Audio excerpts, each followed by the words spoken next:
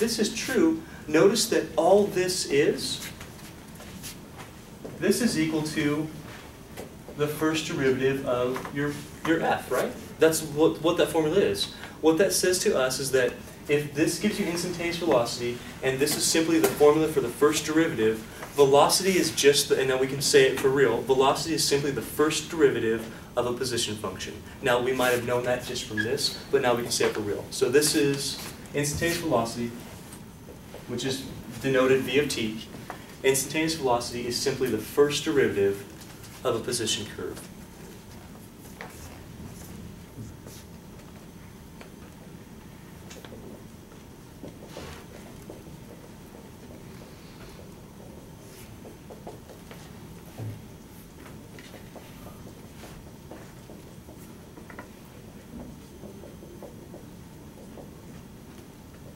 Instantaneous velocity is the derivative of a position curve.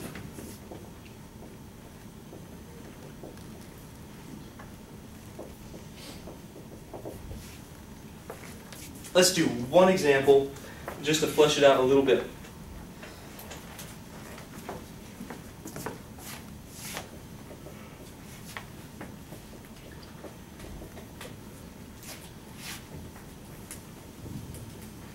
Do you know anything that's 1,250 feet tall?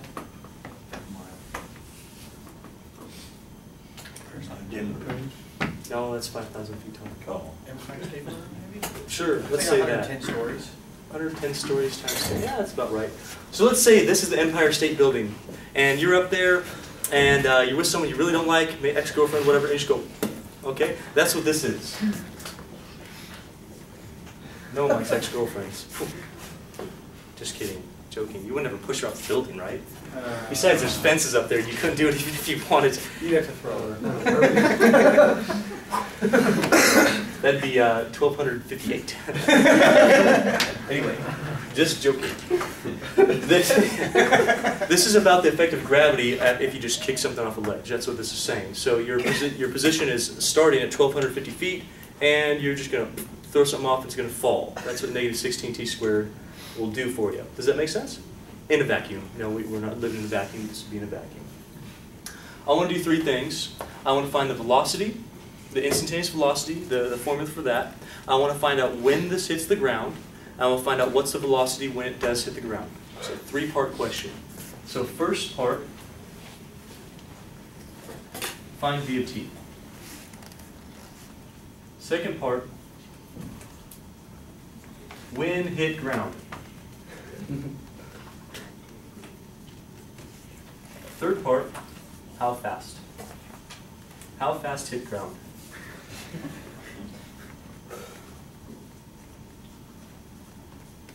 That's our questions. Can you please tell me how you're going to find the velocity of that position curve? What are you going to do right now? You're going to take the derivative. Why don't you go ahead and do that? Take the derivative for me. You already know all this stuff to take a derivative, so take the derivative of that thing.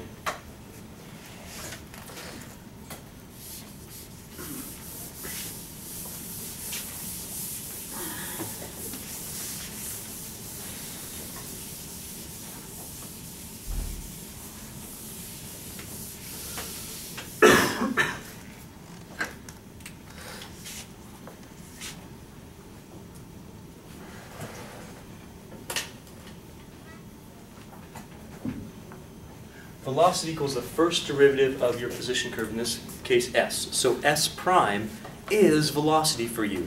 That's how you would signify that. I'm going to start working on it slowly. Keep working on your papers. Let's see if we come up with the same thing, okay? I'll do it step by step, but I'll go real slow.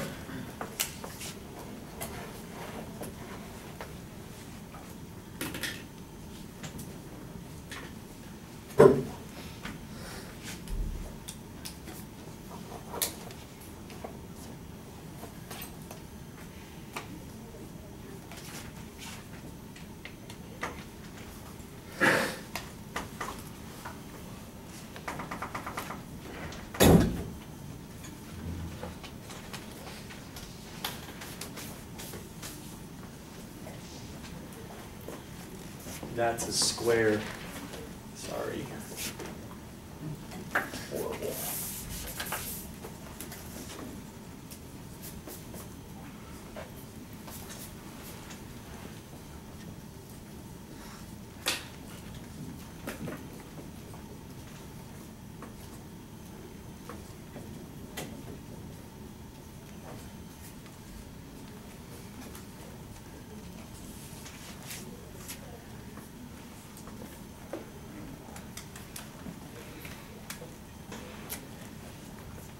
Have you noticed that a lot of this is just algebra work? You notice that? Mostly just algebra. And you're like, dang it, I passed algebra. What the heck, Leonard? Give me some calculus. Involves algebra.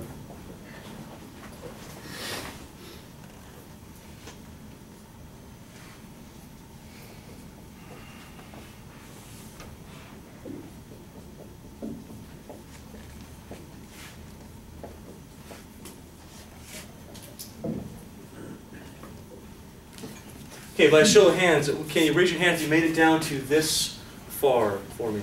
Did you make it there? Good, okay. If you made it that far, you have the understanding for calculus down. You have the understanding how to use that formula down. The rest of it is just your algebra work, distribution, combined like terms, things like that. So in our case, for us, keep on working if you want to.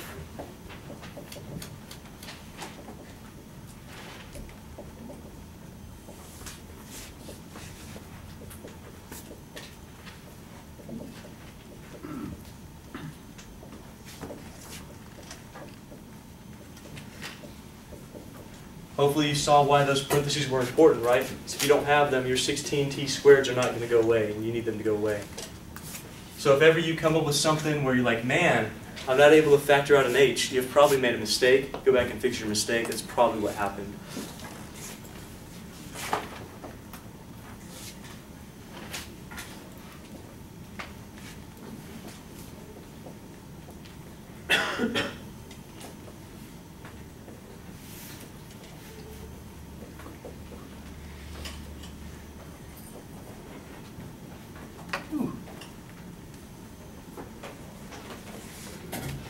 Did you make it that far?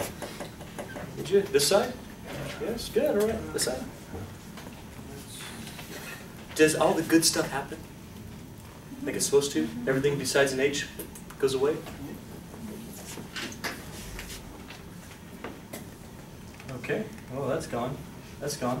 I see only two terms. Each of them has an H. Let's factor the H.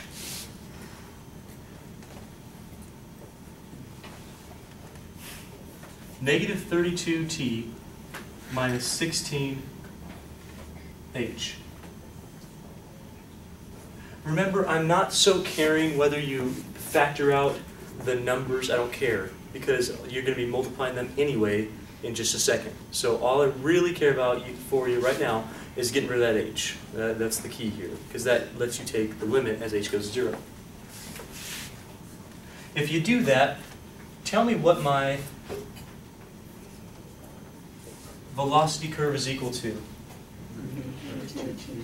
What happened to the negative 16?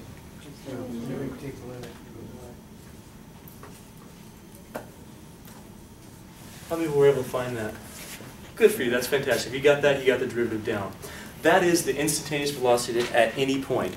So right now we've answered v of t. It is negative 32t, where t is the time. That's right. T is the time. And we'll say, I think this is in seconds. So, yeah, gravity should be in seconds. So this is in seconds. Next question, when's it hit the ground?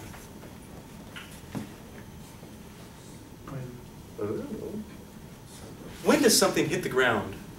Position 0. When the position is 0. So when does this pen hit the ground? If this was like a y-axis, I start at 6 feet and I drop it. Hits the ground after it reaches a height of 0, right? What gives you height? The first derivative or the actual function? The function does. So we want to know, when does this thing make 0? That's the question. You've done that since your introductory to algebra class. You want to find out, well, when's it going to hit the ground? When does 1250 minus 16t squared equal 0? When's the height equal 0? That's what you're asking here. Do you see that that's the height, right? When's the height equal 0? Find that one out. Oh, come on. You got this. Solve for t. Solve for t.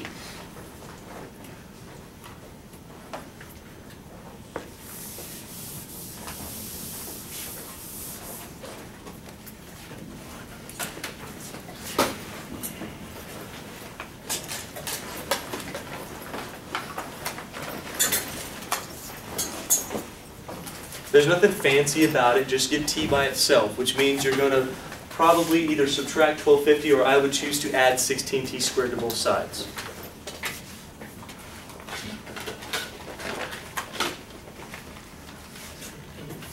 Next step, you're going to do what?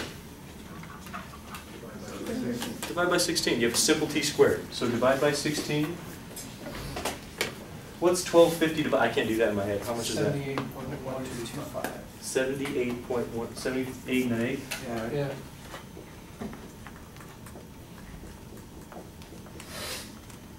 Get rid of the square. How do you do that? Root. Sure. Now, what do you have to do when you take a square root? Yeah, you typically would. However, we're dealing with time, right? So is a negative square, is that going to work for us, negative time? It happened in the past, man. Crazy, no. When you're dealing with actual time, yeah, technically you'd put a square root, right? But we don't have to do that because we're always moving forward in time. So we're just going to leave the positive, not the negative. Take the square root of 78.125 for me. 8.84 what? Well, that's rounded, 8.3888. 8.38? Okay, 388. So however much you want to be accurate here, you can be even more accurate here, just so you know, because you're going to be plugging that number in just a bit. So you said 8 point, let's do 39, okay? You said 8.388? No, 838. Oh, geez. I don't have a calculator in front of me. 8.838? Yeah. Let's do 8.34 then. That sounds good. All right, very good. Seconds. Because I'm assuming this is in seconds. So, when will it hit the ground? It's going to hit the ground after 8.84 seconds. How fast is it going when it's hitting the ground? Well, this is a combination of these ideas. Do you know when it's going to hit the ground? Do you have a formula for telling you how fast something goes at an instant of time? Right there. If you want to find out how fast it's going when it hits the ground, you now have a function in terms of t and you have a t. Plug it in. It'll tell you how fast it's going when it hits the ground. It'll also give you the direction that it's going when it's hitting the ground. Not shortly after, because it's going to be stuck, but just before. So how fast? That would be v of 8.84 seconds. That's negative 32 times 8.84. Keep in mind, this is like neglecting the terminal velocity thing. This would be like in a vacuum, okay? So how fast is that going? 282.88. 282? 0.8 per second. Negative, I'm assuming. Yeah, negative per second. 288? Yeah, 282. 282.88.